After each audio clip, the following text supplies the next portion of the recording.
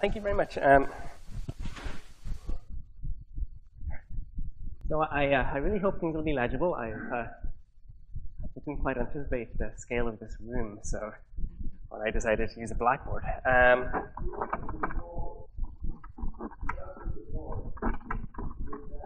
I'll try and write big.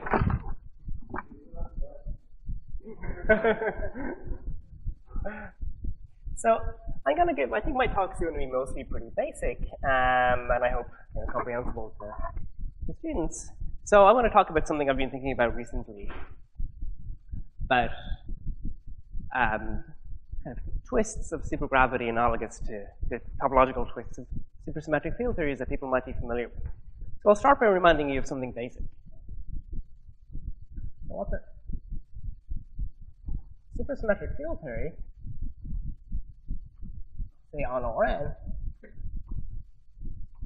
something everybody probably knows, has fermionic symmetries.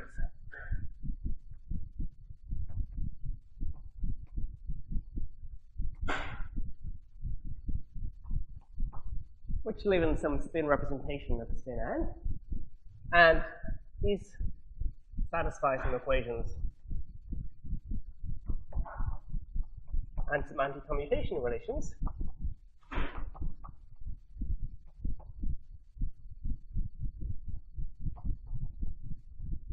So, for example, if you view these fermionic symmetries as acting on the Hilbert space of a theory, the anti-commutator of your fermionic symmetries would be, momentum or energy.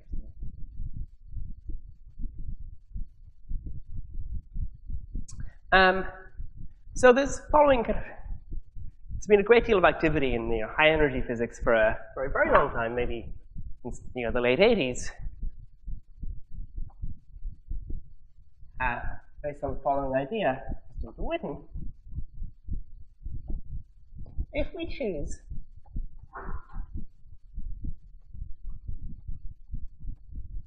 a fermionic symmetry Q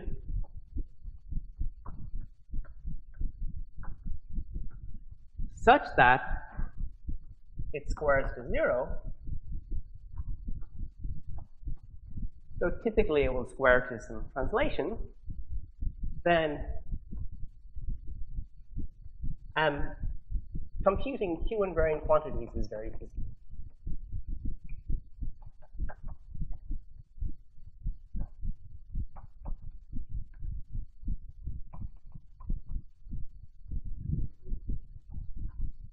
It's easy. For example,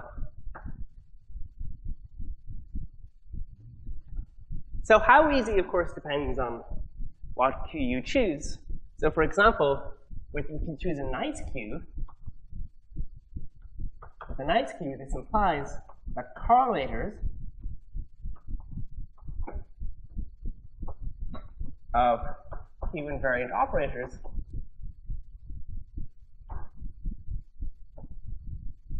are independent of position.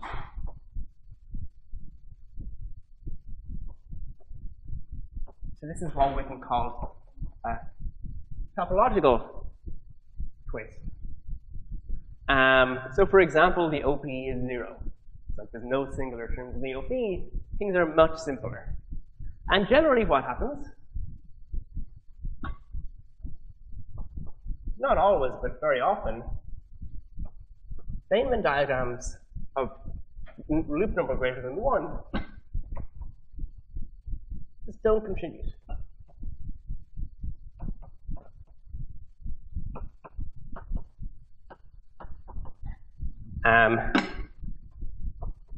It's Q invariant calculations.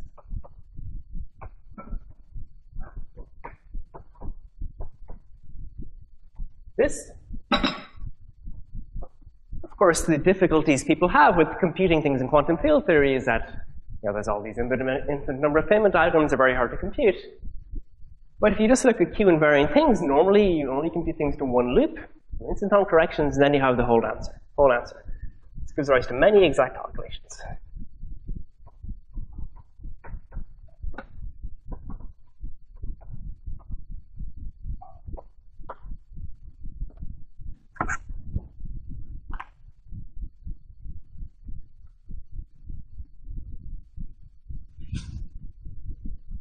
So this procedure is known under a rubric of twisting a field theory. It's one way you might determine this general idea. So you could say that the twisted field theory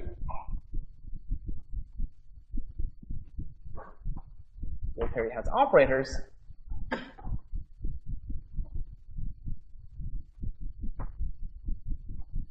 the Q invariant operators of the original theory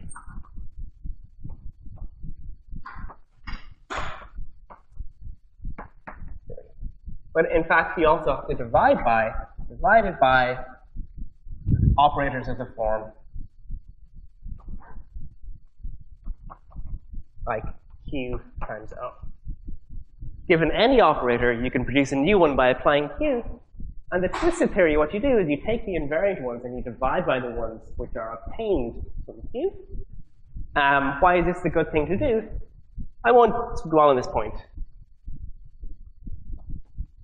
Because Q is a symmetry, you can think about Stokes' theorem or something like that, or tells you the expectation value of Q of any operator equals 0, just because if we assume it's a symmetry of the quantum theory, this must preserve the functional measure.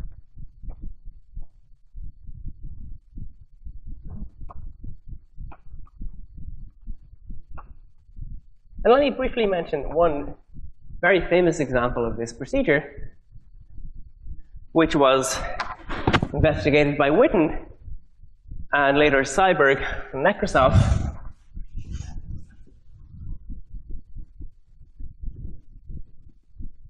So, for example,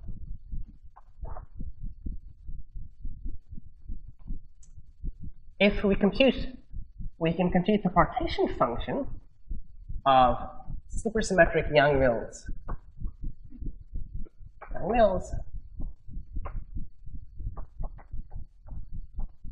in 4 dimensions. So, of course, nobody knows how to compute the partition function of non-supersymmetric Yang-Mills. But this can be expressed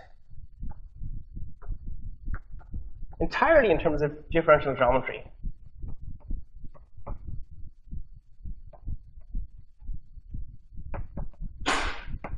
There's no perturbation theory, really. There's no Feynman diagrams, no ultraviolet divergences anymore. It's entirely some simple differential geometry. You count the number of Yang-Mills instantons.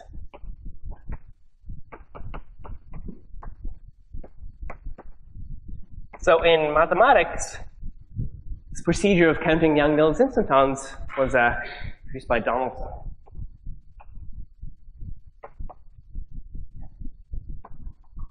This is great. So this method is incredibly powerful. But what I want to talk about is how to do this for supergravity. And we'll see that there are some nice things that come out of the supergravity version of this story. So what I want to talk about is firstly twisted supergravity.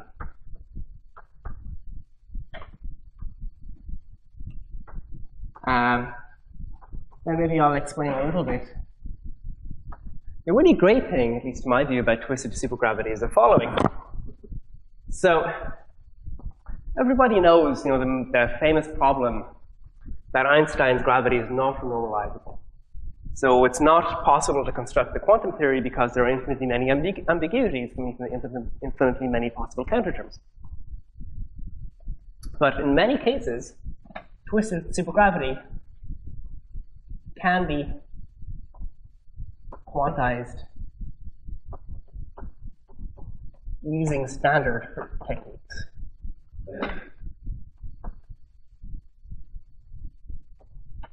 So the famous difficulties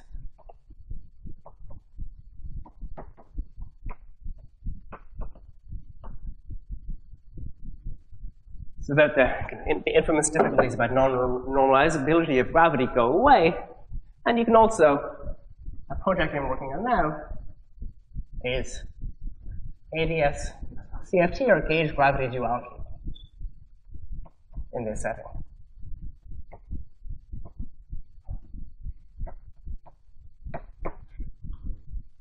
Okay. So I need to tell you, are things legible to people? Yes, system works. Great.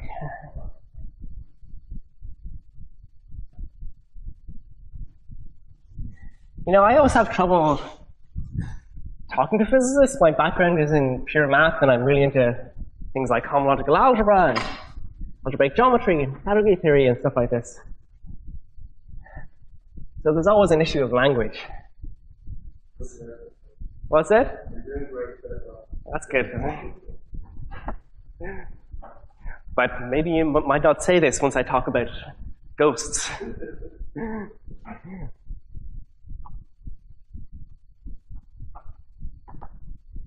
So again, another thing people might probably are very familiar with is that if I consider ordinary Yang-Mills theory, the field is a connection, right, as in one form in all four, valued in your Lie algebra. G might be SUN or something like that.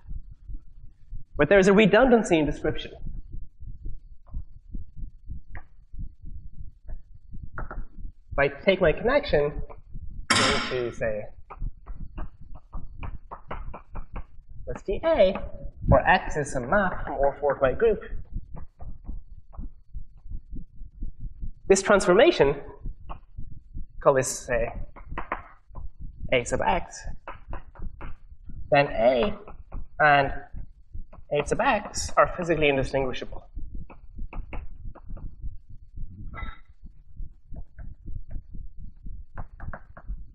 Sorry, it's basic stuff. So, you know, there's a redundancy in our description of our space of fields. Really, our space of fields is not this big space. It's what mathematicians call the quotient, where I identify my A and my AX for any X. So, Faddeev Popov had this great idea. How do we understand, you know, we want to do a functional integral over this space. There's this huge redundancy. So how will we do this? So Faddeev Popov said, we can deal with the redundancy by introducing ghosts.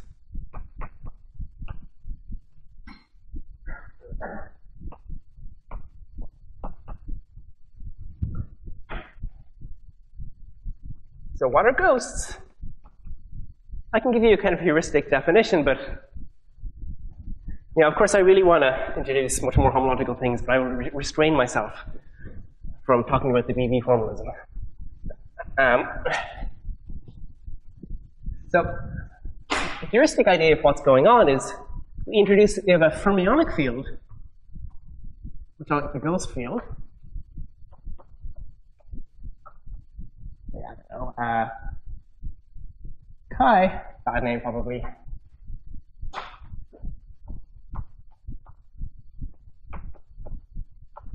Corresponding to infinitesimal gauge symmetries.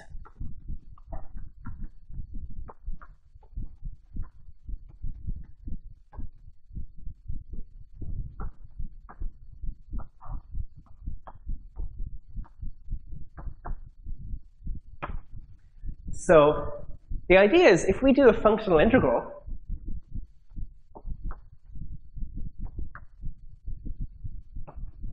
over the field both A and chi,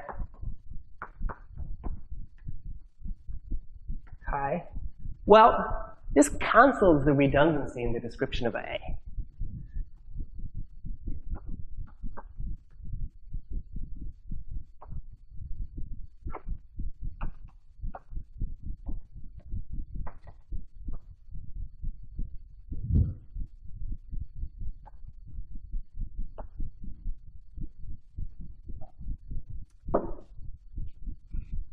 Okay, so that's why I went off on this apparent tangent. Well, ghosts will be necessary to talk about twisted supergravity. My time? I have 45 minutes, is that right? Including questions. Okay, so like 40 minutes left.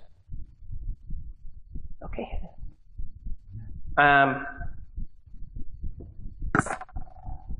So in ordinary gravity,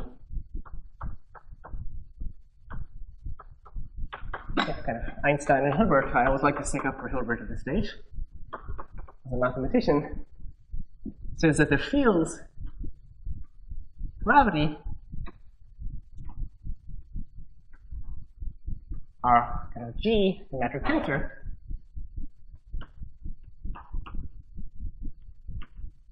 but there's also, as before, there's a redundancy given by changes of coordinates.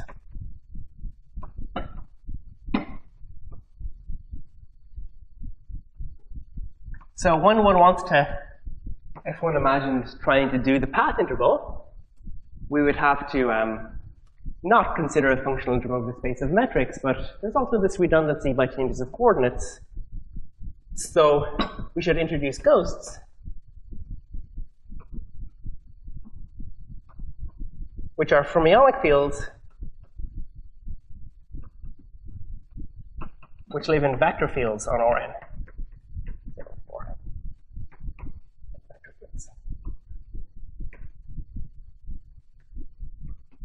Okay. I actually believe possibly Feynman wrote a paper about introducing ghosts for doing gravity in the 60s. Now, supergravity is similar. Now, I don't know much about supergravity. I cannot probably write down, all the supersymmetry transformations or whatever. They're very complicated. But the basic thing we need to understand for this talk is very simple.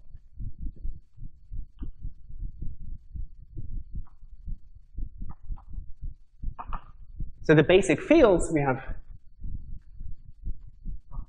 are G, a metric tensor, and there might be a bunch of other stuff depending on what theory we're considering, maybe plus some other fields which include a gravitino.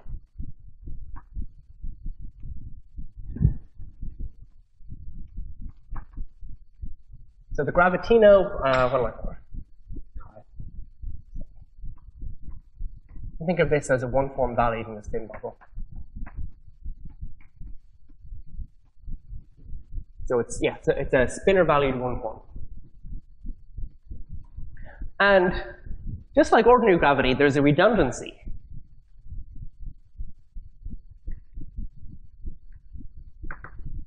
We can do changes of coordinates as before, but also some kind of super change of coordinates.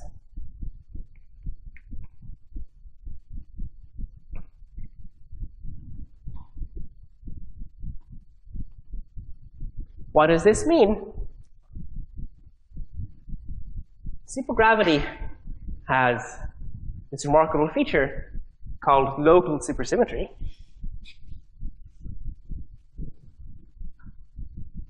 Which means that part of the redundancy is not just a vector field. We have a fermionic, we call it a gauge symmetry, if you like.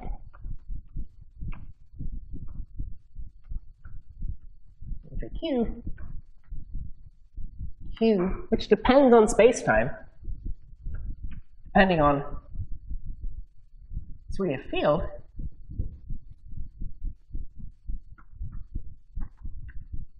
And we think of it as a spinor field. A smooth function on Rn values of some spinors. So, whereas before, for ordinary gravity, gauge symmetry was just a vector field, where for gauge theory, the gauge symmetry was a map to my group, my gauge group. For supergravity, the gauge symmetry is a vector field, this infinitesimally generates a change of coordinates, but also there's a fermionic gauge symmetry given by the spinor.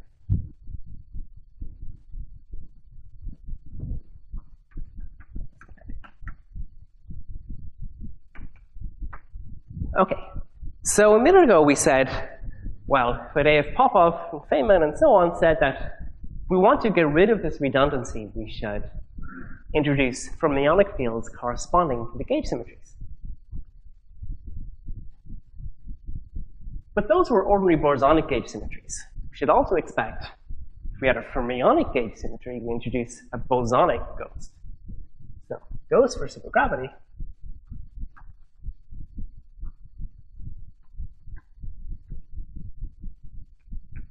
include there's fermionic ghosts,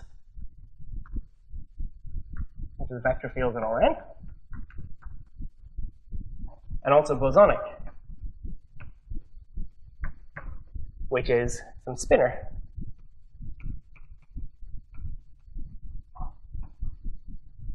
So when one treats supergravity in this way, one has this extra kind of bizarre bosonic field. So now I can tell you what supergravity is, twisted supergravity. It's very simple. It's simply supergravity in this supergravity is equal to supergravity in a background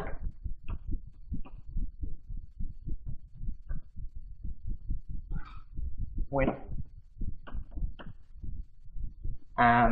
non-zero bosonic ghost.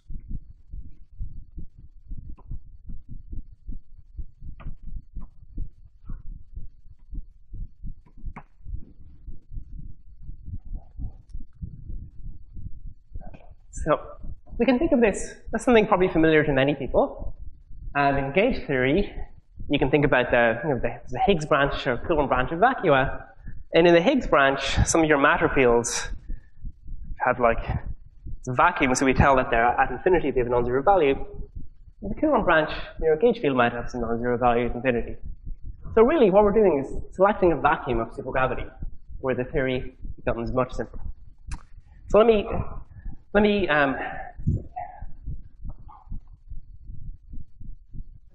yeah.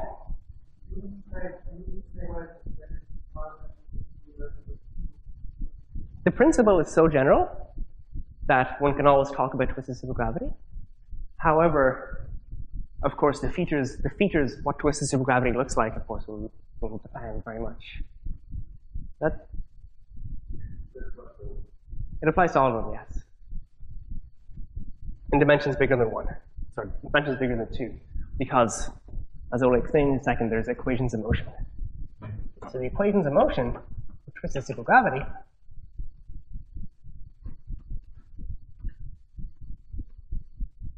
so let's assume that our ghost, that the non-zero fields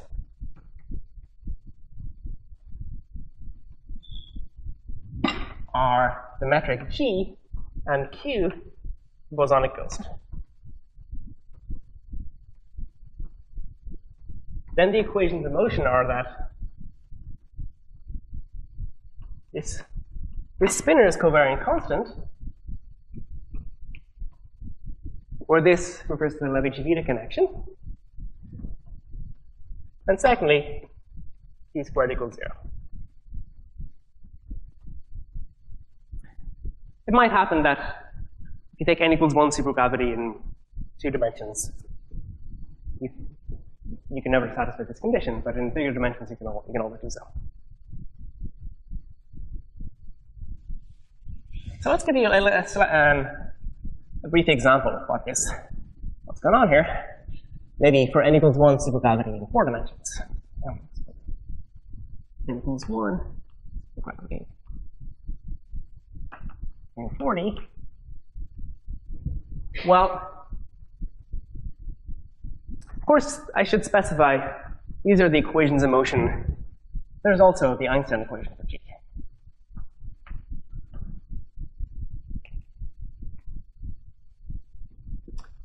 But as we'll see, condition 1 implies condition 2, as we'll see in this example. So what happens in this case? Well, it's equal to 0. Well, this implies that the holonomy of the metric fixes Q Well, if you think about a spinner in 4 dimensions, what matrices will fix a given spinner? That's going to be SU2. It's in Euclidean signature.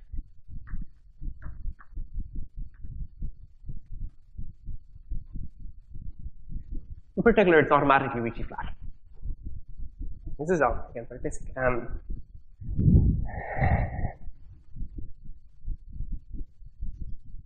So it's kind of a drawing, picture of like something like what you might imagine to be vacua of n equals 1 supergravity in 4D, or a vacuum as we specify how things behave at infinity. There's some big space of Ricci flat manifolds, and at some special points, they're not only Ricci flat, but they have SU2 holonomy. This condition of having SU2 holonomy is equivalent to being Calabi-Yau. When our metric has SU2 holonomy, there's another vacuum branch of the moduli vacuum that can break off. This is where the bosonic goes to non-zero. So, as you can see, this is a direct analog, Higgs and Coulomb branches of engaged theories. You know, in the Higgs branch, if my matter field has some special symmetries, then some of the Coulomb branch breaks off.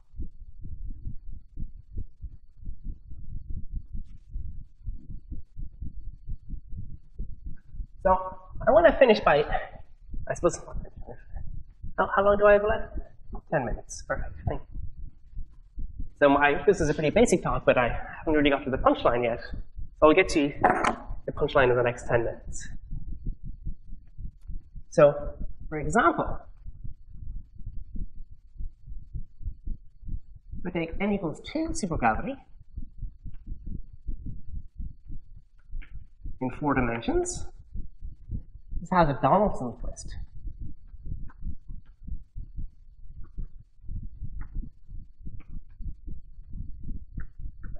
So in this twist, perturbation theory only extends to one loop.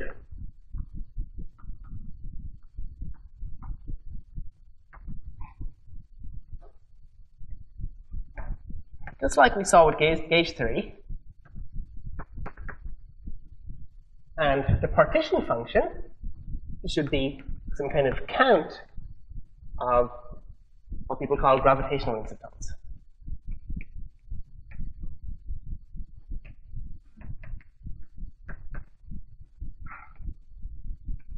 which are the same as manifolds with SU2 holonomy.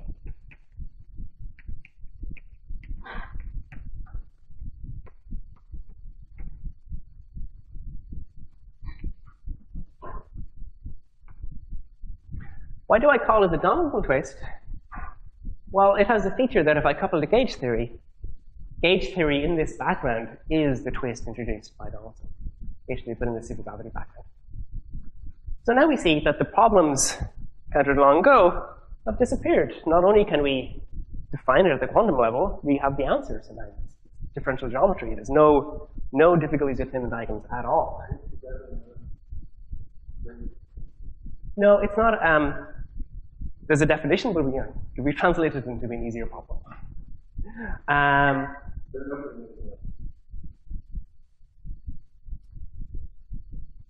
No, but people know quite a lot about these things. It's you probably should. This space is disconnected, so you probably should say, well, what are their kind of pick some discrete invariants, like engage them, pick some instant number, put an analog with an angle. And then it should be number.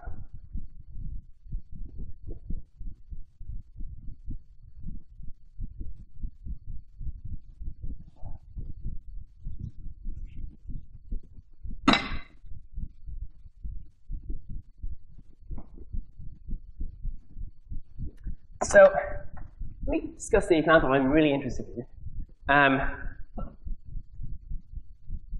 And this example is only motivation for why everything should go away, although I haven't explained the details of why kind of complicated treatment of diagrammatics should disappear. The basic point is a bunch of fields become massive and can be integrated So there really isn't much room left. A really interesting example of what I'm interested in is type 2b supergravity in 10 dimensions. Well, we saw that twisted supergravity,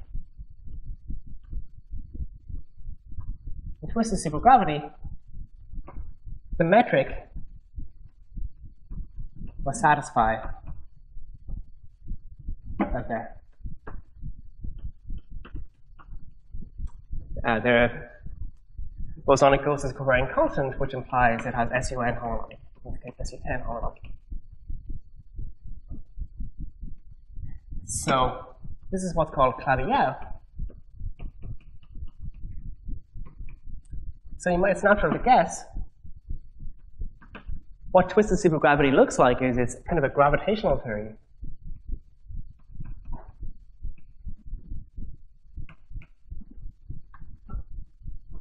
On Clavier manifolds. Now, a long time ago, 1996, Brzezinski et al.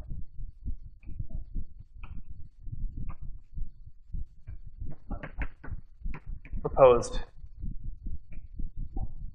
just such a thing.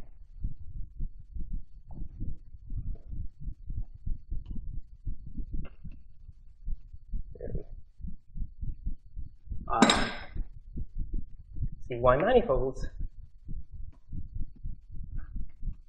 And we expect that the twist of type 2b just is this. How long am I doing?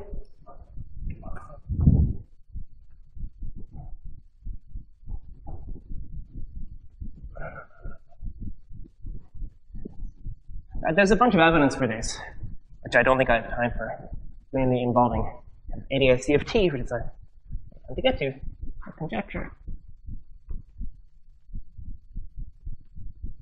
But the twist of B supergravity is equal to this BCLV theory, where the B stands for Brzezinski.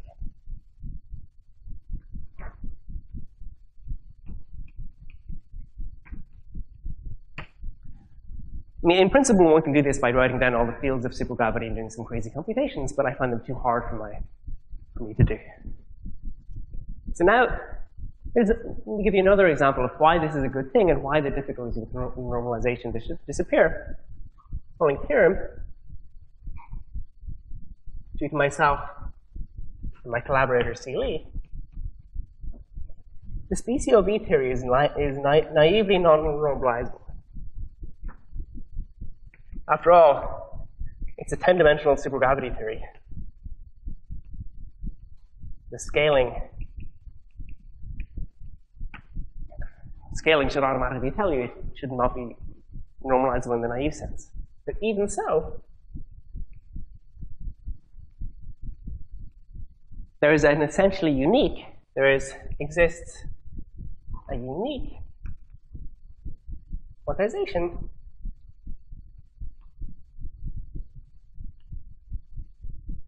which is compatible with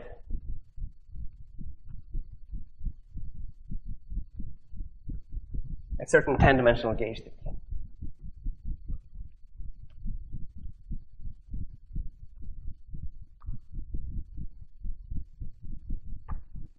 So here we're in a situation where, a familiar situation where it's non-normalizable. You might think there might be infinitely many counterterms and so on.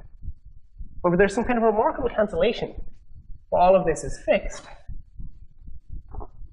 because basically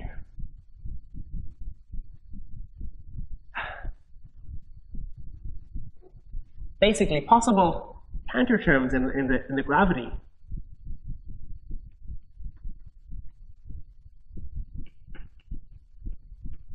is cancelled with anomalies in the gauge theory. This is a cartoon, and there's more to it than this.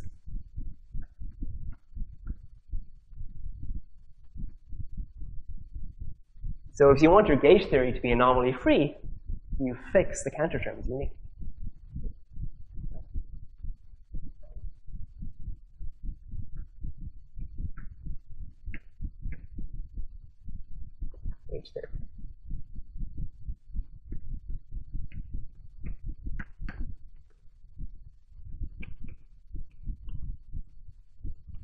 Okay. And so this is another example of 10-dimensional gravity where you can really, these ordinary perturbative techniques, fix the quantization uniquely, and you can have lots of fun by saying you compactify to 4 dimensions. Am I done? Yes, okay, so I didn't see your slides. Okay. Yeah, you can do AdS CFT and various other fun things with this. I'll stop there. Thank you.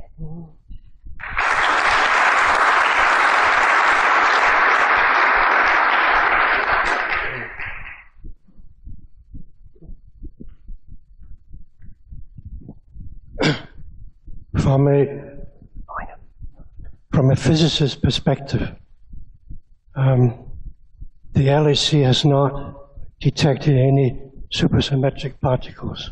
I didn't quite catch that. The LHC has not detected any supersymmetric particles so far. And I'm a mathematician now.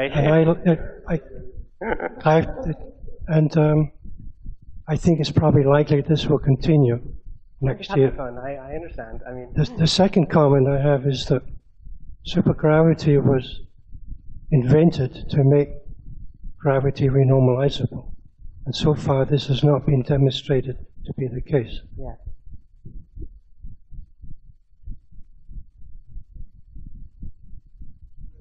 Yes. Yes. No, it's not.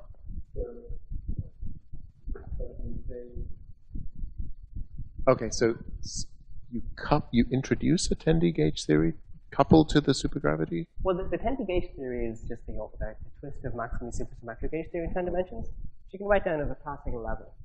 So you can write down the coupled interaction between these two guys and try to quantize that coupled system. Okay. That's what quantizes uniquely. Okay. Then you can try to decouple them, but you can't decouple the gauge theory in the bad size. So where does the homological algebra come in? Well, in a bunch of places, in particular here, there's some cohomology calculation going on here.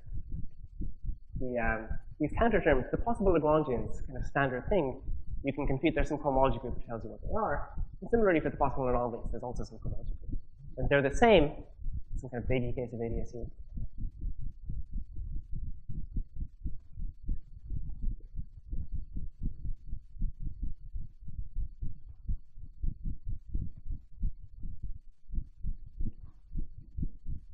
Two questions. So you just described this theory which is naively not renormalizable, but somehow, I guess you say it in some sense does have a continuum limit or something anyway.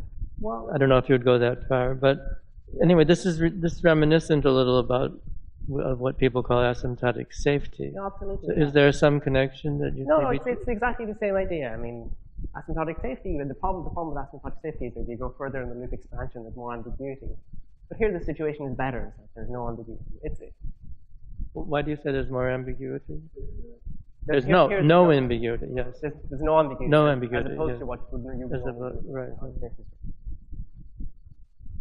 The other question is about, so you described the supergravity theory which twisted, which in some sense is renormalizable, even though the original untwisted theory is not. But the way you described it, it sounds like it should have the same local, it's just a different background, but it should have the same local degrees of freedom. And well, what intuitive reason can there be why these local degrees of freedom?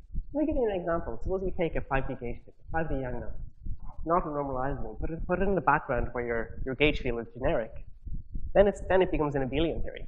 But the gauge field is what? Put in the background with a non-zero gauge field. Yes. Diagonalizable with distinct eigenvalues. Then it becomes an abelian theory, which is normalizable. So this phenomenon is very easily visible even in ordinary gauge theory. But you said more. You said it only had one loop or something like. In this example, no. This particular case is all loops. No, the other one. The other one. Well, maybe that fits pretty well with it. A free theory only has 0 loops, right? So if I take an ordinary gauge theory with some interesting background, it looks like a free theory. So are you ignoring non-perturbative effects when you say this? Yes, mostly a perturbative story. It just seems strange that the physics would change so dramatically from No, one background to another. I'm not a physicist, so I'm. It's my get out of jail free card for everything, right? I have a question about the twisting. Could you give an idea of, I don't know, what somehow it would mean physically, what this twisting theory, what do they really represent? And also, another question is that somehow here, you know, when you twist the theory, you have more symmetry. Can you use this twisty theory to do some perturbation around it? That is, can you relax this twist? You know, is there a procedure? Can you use it as a very symmetric way and then look for deformation around it? You mean like go back to the ordinary gravity back? Or yeah, go above it at least. You know, go back towards something else. Because if it's you know fully renormalizable, then it suggests another way to reorganize. I think that's a great question. I have no idea what happens when you go back. And when you go back to the ordinary untwisted gravity theory, I presume bad things will happen. I don't understand that. But you can freely move. You can move around freely in the space of Zakia, which have at least one non-zero bosonic ghost. So in that space, you can go anywhere.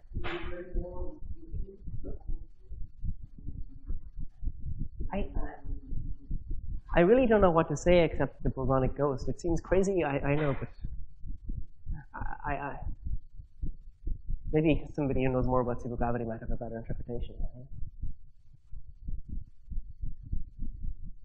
Any more question, perhaps from the students or postdocs? Then let's thank Kevin again.